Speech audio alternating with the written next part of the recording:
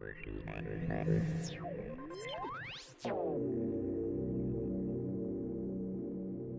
great this would be to have as your backyard. And there's so much I would love to talk about. I should be making a video on some other place. I don't want to say it. At the very least, I want to play Where Are We? Where Are We? This is a really bad picture. I'll have to put a better picture on top of this. Where in the hell are we? Any flags? Oh, there's a flag. I don't recognize the flag. Some of you may. And clearly we have palm trees. This is supposed to be somewhat of a replica, but not at the same time. They stress. But pretty much a replica. It's like a couple feet shorter of the United States Capitol. But this is a poor country. A poor communist country. And I've told you how they use communism as a cover-up to keep a tight lid on things, such as this, for example. Why the hell does this country, who is so poor, that they're still driving around vehicles from the 50s? It's like the whole country is frozen in time and has never really been prosperous in modern times. But in the past, it was clearly glorious. We see star forts all over this area. And this is El Capitol. And I suppose there's no reason we can't look into this. Let's look at what they have to say. Welcome.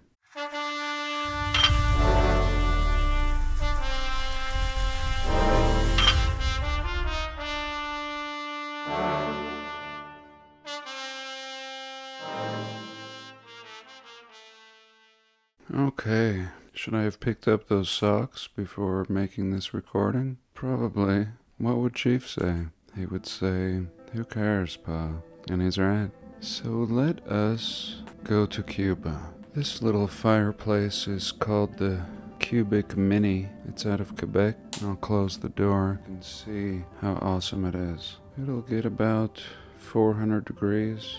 And even that little propane one over there will get about 250 on the top. Neither of them use any power, and I think it's a great option. You can see my stovepipe runs up there and up there. Always tricky for every different application. But anyway, I digress. El Capitola, or Capitolio, Bungholio. Sorry, Beavis and Butthead reference. I should have made this recording days ago. I was very excited and I'm hoping it'll come back to me. Something was very wrong with this narrative, and let's rediscover it together. Sorry, this stove is really loud. I don't think I've ever recorded with it before. Okay, I dampened the flu a little. So yeah, this was just a very communist narrative. Here is a cathedral in Havana, and if you've seen any of my cathedral videos, you'll know these are found all over the realm. No biggie, actually pretty ordinary, but very beautiful. This capital was commissioned by Cuban President Gerardo Machado, or Mikado, I'm not sure. He was the president from 1925 to 1933. That's it, a very short time, and he commissions this building. And it was built from 1926 to 1929. 3 years. Great. Under the direction of a Eugene something, the son of another Eugene, and designer of many buildings, we are told. And here we can see its location on an older depiction. And look how Star 40 everything is already. Even in this old depiction, Star Fort up here. No talk of this. Who commissioned this? That was a map of Havana in 1850. 1850, still in its infancy. And like I said, Cuba has been stuck in the 50s. Still, trade embargoes and all sorts of nonsense that have oppressed the poor people, and yet this is a much older and sophisticated region. And yet, according to the narrative, we're just kind of getting started as far as this Capitol building is concerned in 1925. And ultimately, this is built in 3 years. Look at the weathering. It's like they never even got to clean it up from their inheritance. It looks like some building in Italy or anywhere. 3 years, right off the get-go. They just stressed that. This was built from 1926 to 1929. The building was built on land that was a railroad terminal and used to belong to the railway. The construction was overseen by this firm, a New York City-based engineering firm, Purdy and Henderson. So pretty. And here's a look at the old train station, and just look at the city, just totally built out as far as the eye can see, and in ruins. Horse and buggy, still not even really fully improving these roads. Look at this junk down here. What is this? Dirt? Maybe a dead animal? I'm not sure. Construction was overseen by this New York company. Prior to the Cuban Revolution of 1959, the Congress was housed in the building. The Congress was abolished and kicked out, and in 1959 the building fell into disrepair. So this is like a brand new building. They used it for 30 years, and it looks like this. Used for 30 years. I don't know. The Capitol has a size of 681 by 300 feet. Although its design is compared to the United States Capitol, as we can see here, it is not a replica. It's similar to that in Washington, D.C., but a meter higher, and a meter wider, and a meter longer, as well as much richer in detail. There we go. So it's better and bigger in Washington, D.C. Does this make sense? In Cuba, on an island? To finish the construction, they needed more than 5,000 workers, 3 years, 3 months, and 20 days. As well as $17 million. It was the tallest building in Havana until 1950. It houses the world's 3rd largest indoor statue. That's really interesting. I'll have to stick a photo in. Another little rabbit hole. Let's move on. In 2019, the historian of the city, Eusebio Spengler, proclaimed the end of the renovation with the unveiling of the dome. What? This is just stupid. The unveiling of the dome in 2019. So you see what I'm saying? Pure comedy. You unveiled this crusty-ass dome as if we're to believe that they finished it. But again, you have to remember that Cuba has been under wraps for over 50 years, 70 years.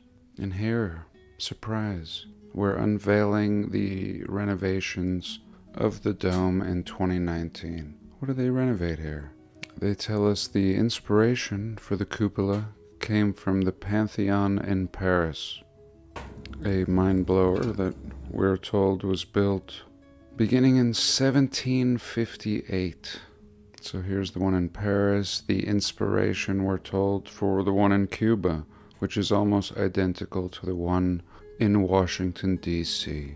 And these stupid stories, like they had to hire a firm out of New York to build the exact same thing that we see all over the realm. Does this make any sense? No. These are built by the old world.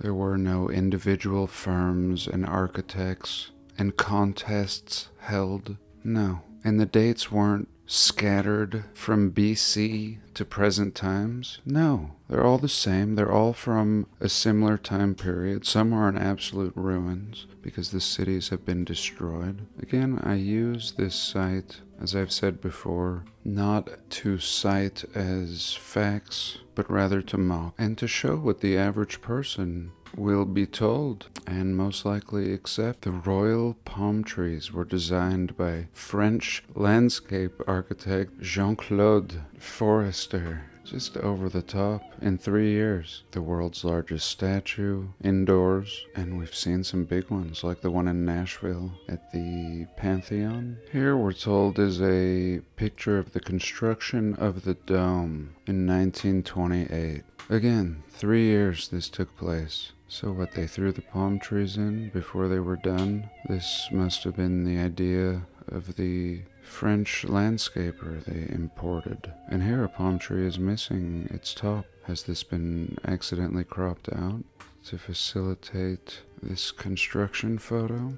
Here we go. Here is our construction photo. I don't know. Is the scaffolding holding up this dome? And just looking like anything, anywhere. Looking very old and seasoned over here in Cuba in 1928. Here's what she looks like at night. Same building. Different story, different location. But in my opinion, a little over the top. 3 years. And here's an aerial view. I mean, look at this city. Again, we could have played Where Are We? This doesn't seem like Cuba. Look at this. These gardens. Here again, the French landscape artist that they brought in specifically for the palm trees. There we go. He just threw some palm trees in the corner here. I mean, really not much landscaping needed. Okay, here again, some palm trees. And here the dome looks very shiny in this old picture. And look at Cuba. Look at this. Just packed. A city of 1 million people. Havana, 1928. An old worlder. And look at the sharp corners of the coastline. Here again, a construction photo. 1929. What's going on here? Here we see a statue going up a ramp. Real crude ramp. Pure wood. Here we can see some activity going on here, but nothing that would really facilitate the building of something like this. Nothing at all. This is more of a landscaping operation. Here we go. Here are the palm trees. Honestly, they look like they were here. They really do. And I used to cut palm trees. That was one of my first little black market businesses in Arizona. I would charge $20 per palm tree to trim the dead foliage off of the bottom. And then people started doing it for $10 per tree. And I moved on to something else. So I don't know. It looks to me like they're just trying to pave out here. Make some sidewalks like we see here. They probably had to make a sidewalk out of concrete to get this statue to this wooden ramp, and perhaps this steam implement was used as a winch. They winched it along, and maybe there's another winch up here. And here the old railway leads right to this site. So they're telling us that they built that in place of whatever used to be here. They built their capital here. And we see all the landscaping out in front. So I'm not sure. It looks to me that this was the terminal hub. That makes more sense. But we'll leave it there for now. Next is a little segment called All Is Lost. All is lost, take one. All is lost. Oh, you're a good boy. Chi-Chi is a good boy. All is lost. I say all is lost because I have great ideas and I get distracted. Epic videos all in my mind and I get distracted and they're gone. Today Chief and I had a great hike and we found glass. And I'm gonna show you the glass that I found. And I'm jumping the gun. I should be patient, but this is the area where I found it. So what I'm noticing in these areas, all of them, I could take you to any place out here, and always on the top of what I believe is some cooked out concrete, you see rocks. Beautiful, smooth, melted down, what I think were metal bits. This is what they look like. No rivers, we're on top of mesas here. And it was so windy, I decided to come here because I knew it was sheltered and Chief and I could have a nice time. It's still windy, you see the wind blowing on him. Just blowing his hair We had a great time. And all different colors. And I have these rocks too on my land. And actually, if you cut them open, sometimes they're like gems inside. Beautiful agate, multicolored gems.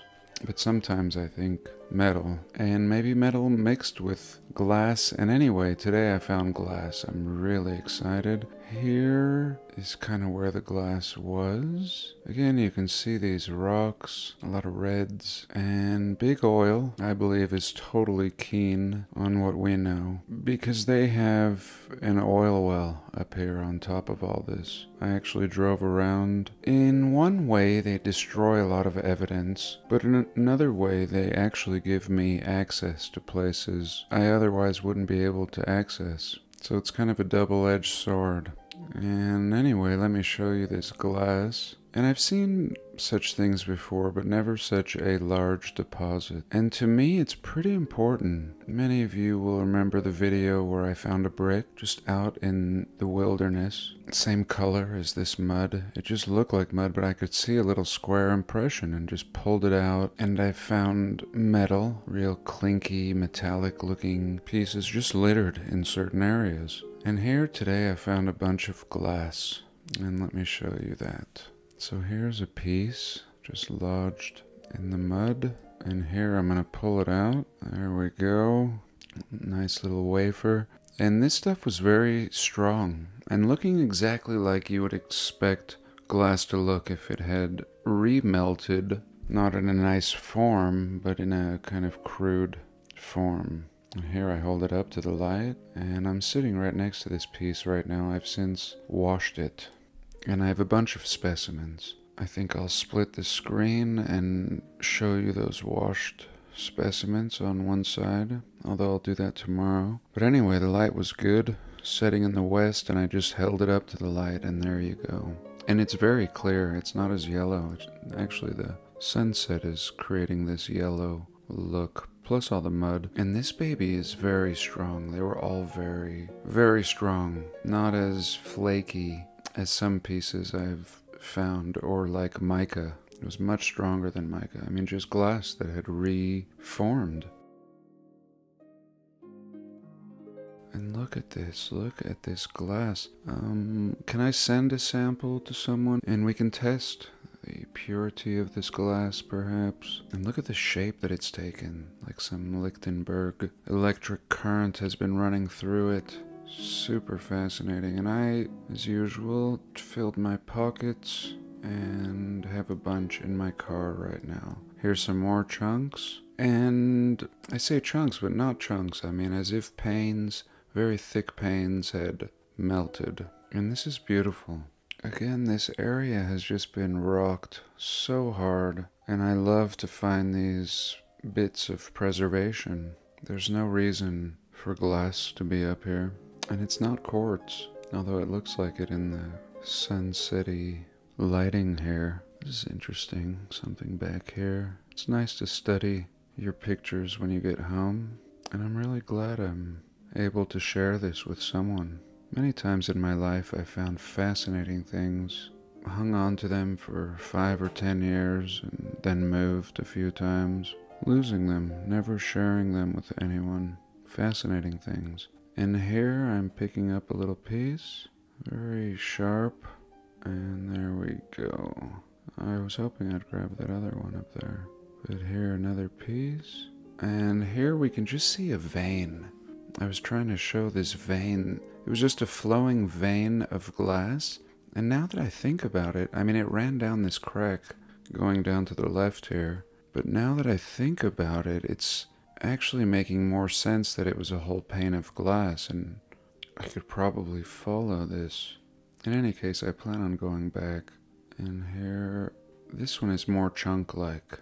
Really almost looking woody in this photo, but it's not. And I hope I follow this vein down to show you. So yeah, here I go down the vein. I think this is the piece that I brought home. Many like this. Here, another nice chunk I pull out here. Encrusted in mud, but since I've gotten home, they're all very, very clear. Here another one, and this one I'm going to hold up into the light. You can get a feel for it. Still really muddy and dirty. And I'm telling you, they're clear as could be. I can't wait to wash them off here. And then there was this place that I always wanted to go, but there was no access. And just recently, Big Oil has made a road, $1 million road. When they make a road, they don't mess around. They bring in hundreds of different vehicles and make it happen within weeks. Prior to that, this was kind of somebody's backyard. There's a house to the right, and I was really, really excited. This was a first. I look forward to getting the drone out in the next few days and documenting this whole site. There's a fence, and I'm not exactly sure where I can go and where I can't. I have an oil field road next to my house, and it wasn't there when I moved in. And it sucks, but I take full advantage of every oil field road that I see. I don't know if it's allowed or not, and nor do I care. So here I parked the car, and Chief and I came up this little hill, and this is actually really exciting. If we get a good snow, I'm gonna come build a jump up here. This will be a fun place for Chief and I to snowboard. And here's where we are. This is what we're dealing with. My friend Jim, he's like 80. He lives down in one of these houses. And his neighbor Wolf, or Wolfgang, a German South African, who built a house out of shipping containers. One of these back here somewhere. And Wolf also put in my water line several years ago. This back here is the biggest peak in Utah, Kings Peak, 13,500. And I have no doubt now that these are ancient buildings, quite possibly the 7 cities of gold, one of the cities. And this land is actually for sale, or part of it. Well, I think that's all I've got. I thank you for joining me this week. I hope your weather is better than mine. Do have a blessed day, and I love you all. And I'll see you soon.